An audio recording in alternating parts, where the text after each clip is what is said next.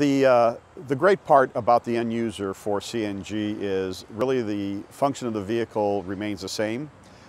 They have the, depending on the vendor, could either just flip a switch as on the fly. They can switch from compressed natural gas or gasoline or vice versa. Or they could have a dedicated system. And the best part of it is you fill the CNG up much same way as you do a vehicle if you're filling up at a local gas station. So the ease of operations there, the miles per gallon and horsepower and fuel efficiency remains the same. And then you have a little bit less wear and tear as far as maintenance on the vehicle. So all in all, the best benefit then is by upgrading to a CNG or an alternative fuel system is you have a pretty quick payback. Yeah, we did have the opportunity to drive one of the cars to Columbus about a week ago.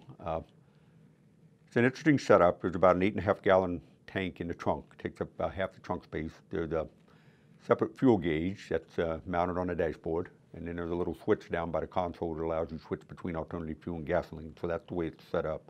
We did experiment switching back and forth between alternative fuels and gasoline, and we didn't notice any difference in terms of power. You know, we drove on 71 and, you know, pickup power and everything is fine. Didn't notice any difference there. It took us about, say, 8 gallons out of the 8.5 gallons for the trip from Columbus and back. It's about 189 miles.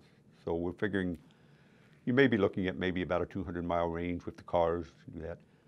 I think we got 23.6 miles to the gallon on the compressed natural gas. Normally the car would get about 30 miles to the gallon with gasoline.